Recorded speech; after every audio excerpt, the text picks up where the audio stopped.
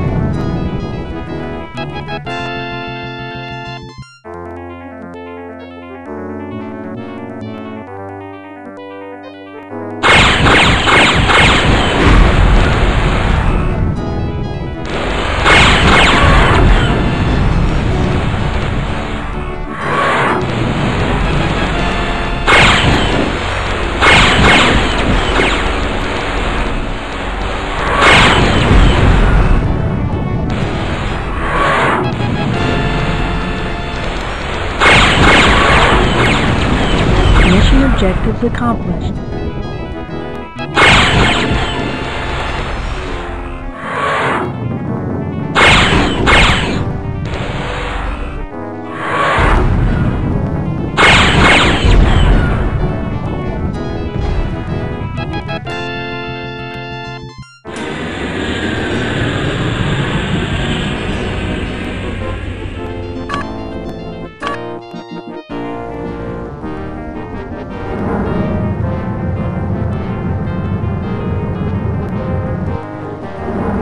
Need clearance to land. Excalibur, you are cleared to land.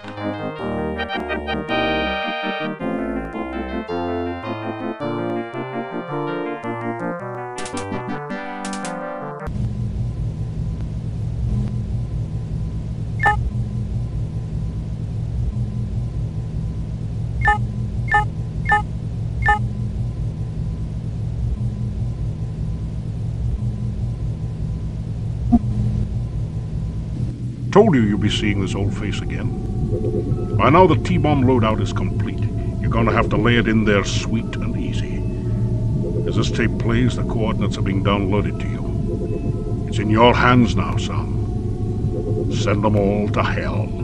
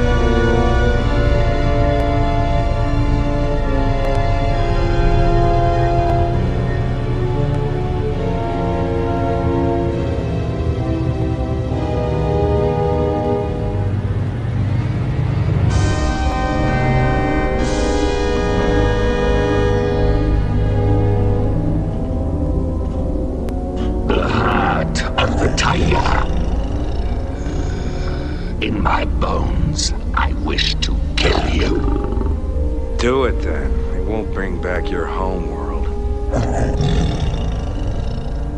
And a race without a homeworld.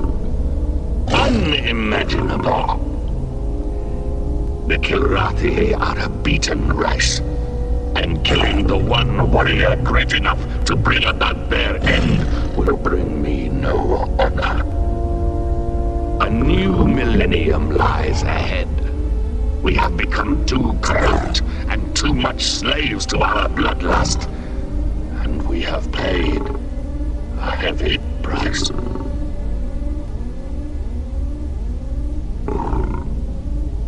We are surrendering to you. Heart of the Tiger. It is an action unlike any we have ever taken. But it is time to Kilrathi find new ways. The Kilrathi must not die out as a race.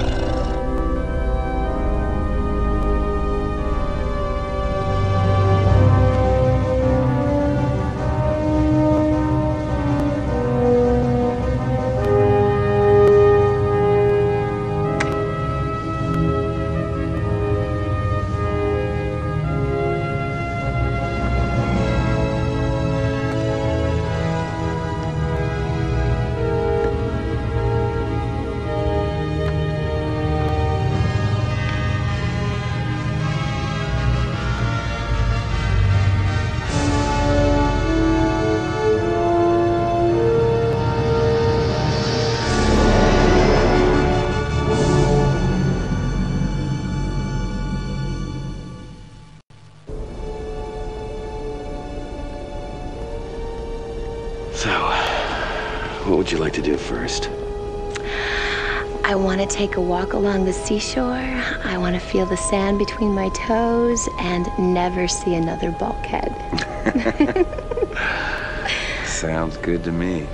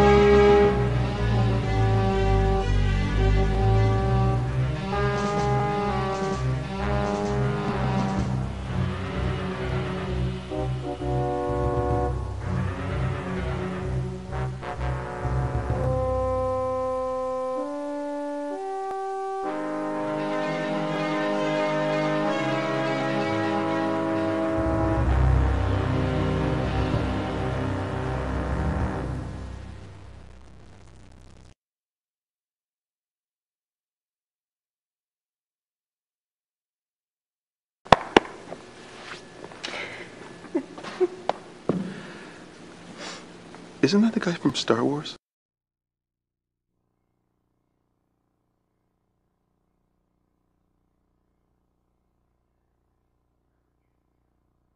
You'll never truly conquer Earth, you know.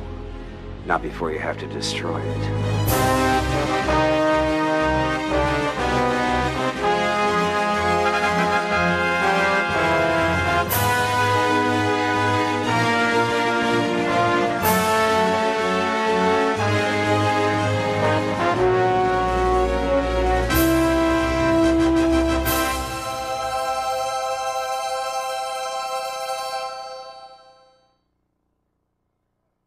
And 7 grips, just to set one eye level and Virgil Harper sits. Harry's going to read. Mike Charlie, take one. Action. I've been with the Victory most of my career. I was communications officer on our maiden voyage. I'll admit, sir, I wasn't looking forward to the assignment, but now that I see you have a pilot as far basically, where Wing Commander 1 and Wing Commander 2 had movie-like aspirations, I would say that Wing Commander 3 is a movie that you're the star in, and that you'll sit down, you'll put your CD-ROM in the computer and you'll play it, and you'll probably shake your head after the first 10 minutes and go, I'm playing a movie. Everyone talks about interactive movies and multimedia and all the rest of this stuff, and I think that no one's really sort of done anything that kind of defines it or makes a statement. And what Wing Commander 3 is really trying to be in is when someone says, what's an interactive movie? I can just hand them the CDs and say, hey, check this out, this is an interactive movie.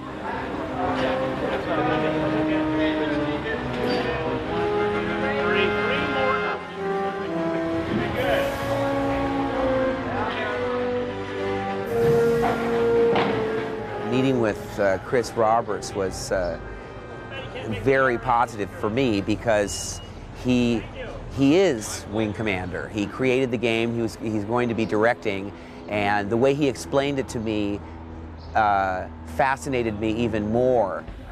It's exciting feeling like you're on the ground level of something that is new, and to me it suggests so many different possibilities.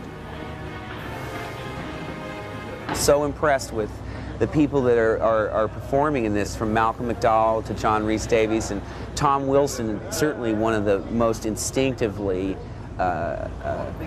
funny actors I've ever worked with. I mean, nothing that comes out of his mouth is not hysterically funny. So my acting challenge there is to keep a straight face while I'm doing a scene with him. Well, one way or another, we'll find out what Flash is made of. I guarantee you that.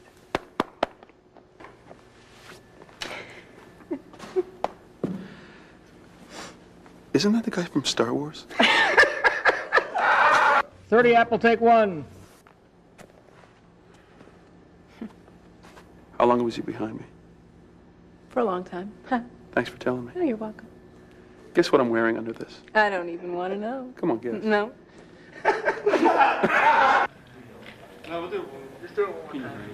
You poisoned Tolwyn against me from the start, and he's had it out for me ever since. I got news for you. Tolwyn had nothing to do with your lack of promotion. Your flying style took care of that for you. Tolwyn doesn't even know you're alive.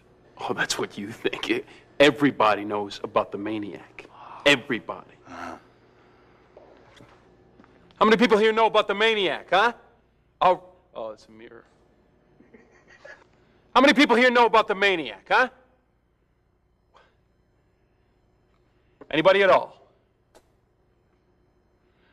Don't jump up all at once or anything, everybody. How many people here know about the maniac? I do. Carl, Yeah. you're ruining my movie, man. There I was at the counter at Schwab's drugstore in Hollywood, much like Lana Turner was years gone by. And Chris Roberts comes up and says, hey, how about being in an interactive CD-ROM computer sort of entertainment-styled game film experience? My first reaction, of course, was to say, what?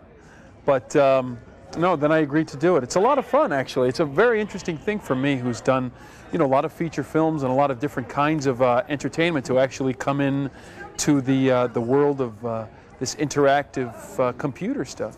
Very interesting. I've done a lot of green screen works, so I'm sort of used to it. I think it's really interesting to watch, actually. Through the monitor, you can see what the ship looks like, and then it's just pretending. Now you're climbing ladders that lead to nowhere, and yet if you look down on the monitor, you've got your ship right there. It's the very essence of what actors do. We pretend.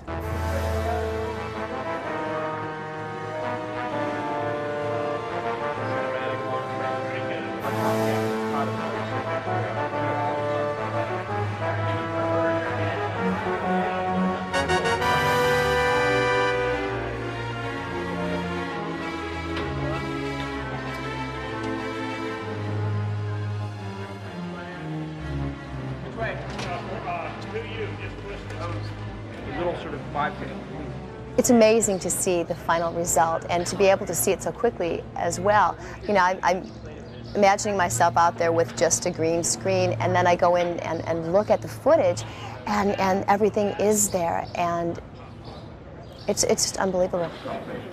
I was very attracted to the character. I loved Rachel. She's spunky, she's feisty, she's a mechanic.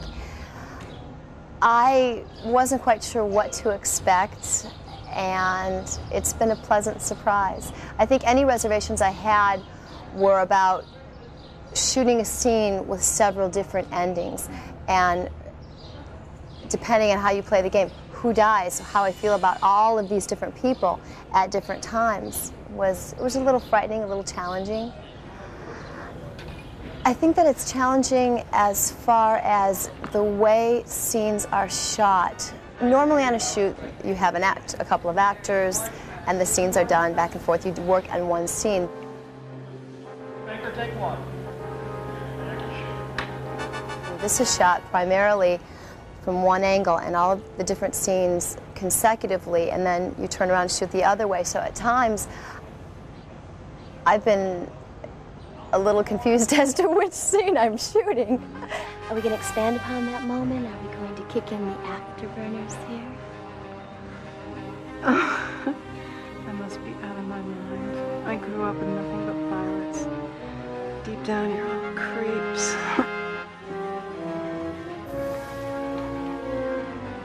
Whatever you may think, Rachel and I are not an item. So where's that leave us?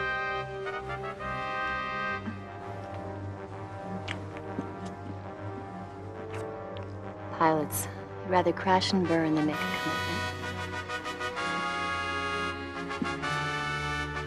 I can't take the risk of getting involved with someone who might be on my wing. There's too much at stake.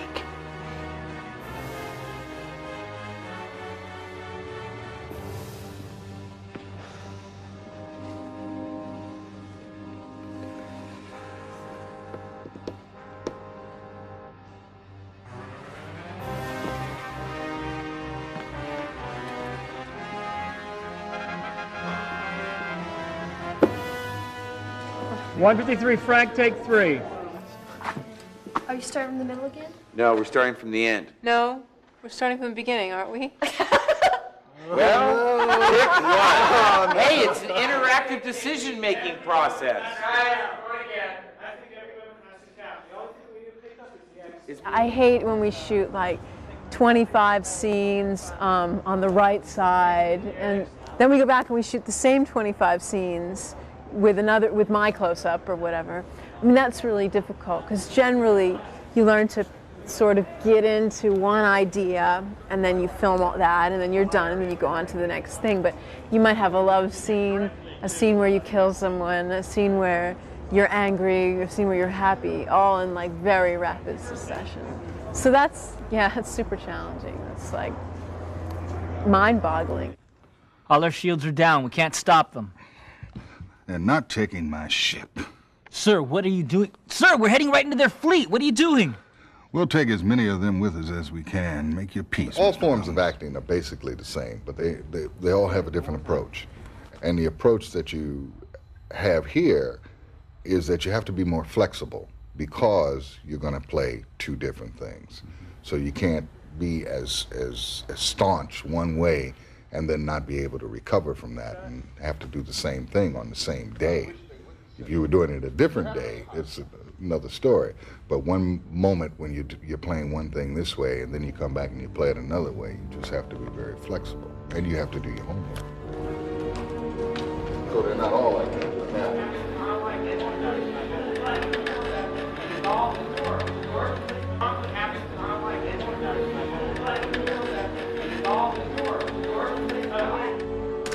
Tectonic plates keep shuffling themselves like a deck. Basically, the truth of acting is in the listening. And when you have one set of possibilities, what the listening does is produce a response that is different each time. Now, with the interactive conversation, it goes to there and then it splits. One way, you're angry, your morale is high, you hit me. The other way, your morale is low, you don't hit me. And then it comes back again and continues. And because of the way, at the moment, people are shooting these things, they don't follow the different arcs all the way through in a different way. So what you as an actor have to do then is find a way of doing the end piece that works with that possibility and that possibility identically, which is interesting. You and I, Ape, have unfinished business. Now, I give you the chance. If you are a true warrior, you will take the challenge. You will see on your radar, I have sent my wingman off. The ancient test of courage is ours. The only limitations on it at present are the perennial limitations that we have in life, the limits of our own imaginations. One of the things that Chris has done for me is to open up a set of different possibilities.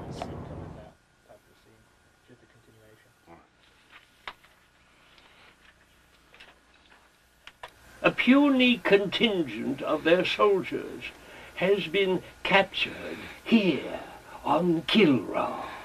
This incursion was an act of desperation. The hairless apes now flail about knowing that they are beaten. They have failed their race utterly. There will be no interrogation. Do what you will with them. It's basically when we were going to do the Kilrathi. Obviously they're huge, fierce, cat-like alien creatures, and so it's not going to be very easy to portray simply so, we went out to a, big Hollywood special effects house who had a lot of experience doing this, and asked them to, build us Kilrathi with, fully animatronic heads, which they have like all these remote control servos that control the mouth and the eyes. And then we had a computer system called Show Control that remembered the puppeteer programs in all the mouth movements and fine-tunes it, and then it remembers it all, and then it can just play it back on cue every single take.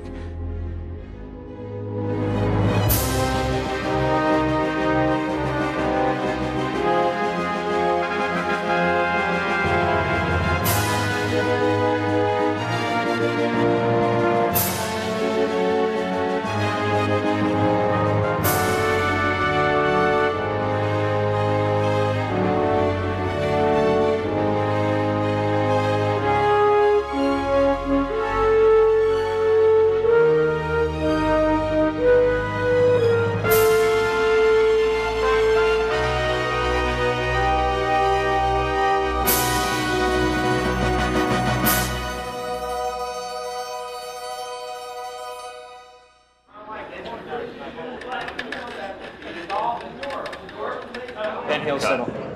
Okay, fine. So I'll do it off screen. I was intrigued indeed by the whole idea of doing this computer game, and I have a feeling that this is the way the movie business is going to go in the future. This may save the movie business, per se.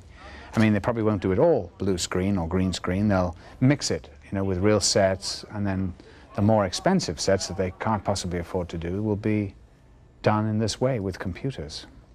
You just have your own little imagination going, that you're in the middle of this incredible starship, and out the window is another galaxy.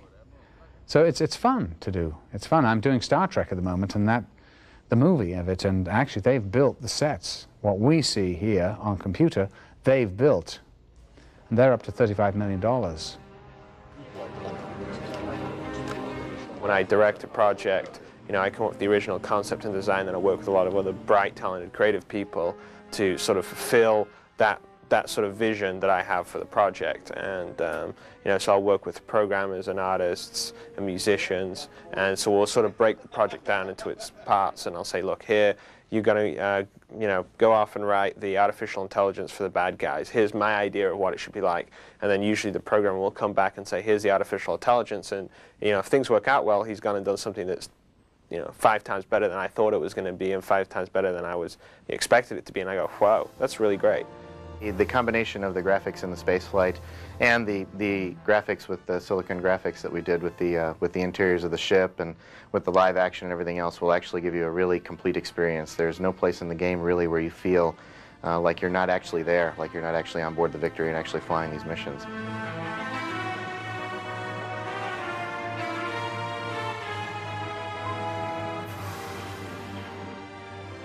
Technologically, it's definitely a groundbreaker. I mean, just the step into the Super VGA graphics.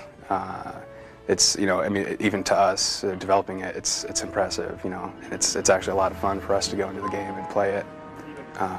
So that with the 3D technology, it's really taking leaps and bounds, as to what we've been able to do in the past. I think one of the most important things is that the people developing the game are big game players themselves, and so we take that enjoyment into mind when we're developing the software, and and try to think what's the user going to want, what are they going to want to be able to do. So I think that's an important thing.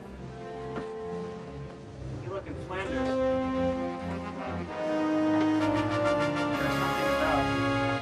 Something about when 2 drones are flying this way. The main project we're working on is AI. I've done all the artificial intelligence for all space objects, basically. The turrets, rear turrets, all fighter ships. Just making sure we get a good balance between strong AI and playability. I mean, my initial reaction was to try and do really good AI where you just couldn't hit it, and it quickly turned out that wasn't much fun. It was difficult to try and get accurate AI and not look like it was computer-controlled AI. We tried very much to get some sort of personality in there. Right now, there's about 8 different personalities that we based AI on. We try to make it feel like you're playing against people. and more so than actually computer-controlled AI.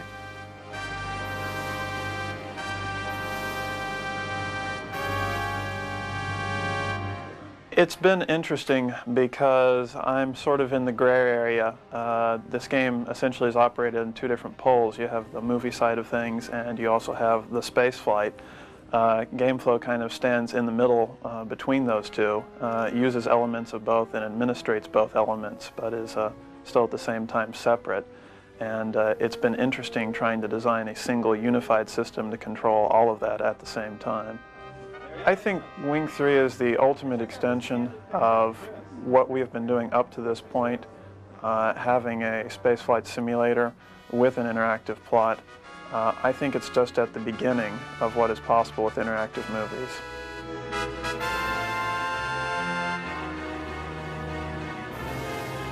It was a lot more grueling, I guess. In retrospect, I feel like we've accomplished an amazing amount. I mean, this one game has more artwork in it probably than all the other Wing Commanders and Special Operations Disc and all that stuff all combined. You run into logistical difficulties when you're working with a real model, and that you have to move cameras around and blow smoke out, and you only get one take, and if you screw up the one take, then you've got to do it again, and it costs an enormous amount of money. In our case, what we do is we rather than going and constructing physical models, we go into the computer environment, which is it's a simulated 3D environment. You actually build a model, but you build it on the computer. So you actually have this full three-dimensional object, with paint and lighting on it and everything, but it only exists, in the computer's memory. And then where it becomes a benefit to you is that once you have that thing built in the memory, you can do pretty much anything you want to with it.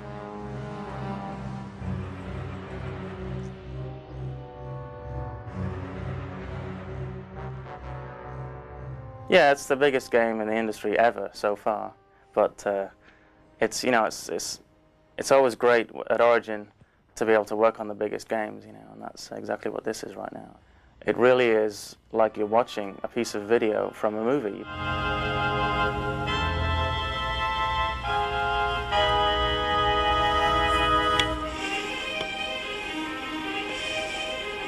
My whole theory behind film scoring, and this really is more like film scoring, I think, than writing for a game per se, even though it is called a game. My whole philosophy behind that is the music shouldn't interfere with what's going on.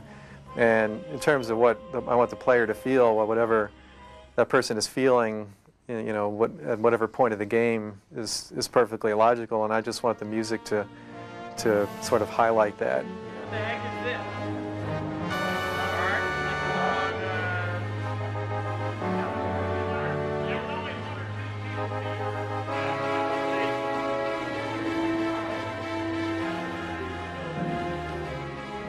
I know everyone out there wants to do this. I'm not sure whether they know how to do it right, just like we probably don't know how to do movies right. So I think the best answer is they want to do it, and if we want to do their stuff, it's kind of we meet in the middle. So I think it's best if both parties share each other's knowledge, and I think then you'll get some truly awesome products.